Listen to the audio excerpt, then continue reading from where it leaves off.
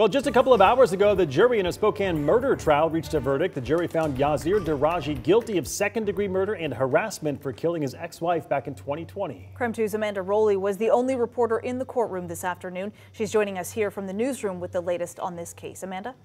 Well, the murder trial for Yasir Darraji lasted about 3 weeks, and the jury spent Thursday afternoon and this morning deliberating before they reached a verdict.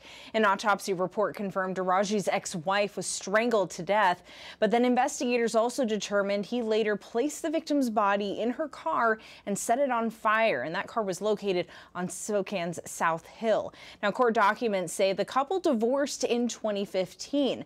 The two also had a history of several domestic dispute incidents over the next several years.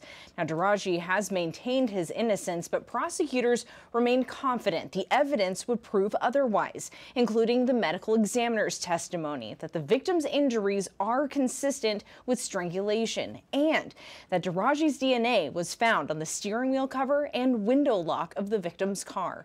Then, with only about a day spent deliberating, the jury found Darraji guilty of murdering his ex-wife. We, the jury, find the defendant, Yasir Darraji, guilty of the crime of second-degree murder as charged in count 1. And that's dated with today's date and signed by the presiding juror.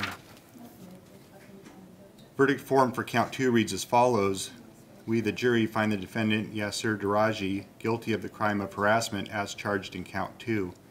Now, you can see in that video, Darraji really didn't react to the verdict. In fact, he remained emotionless the entire time he was in court today.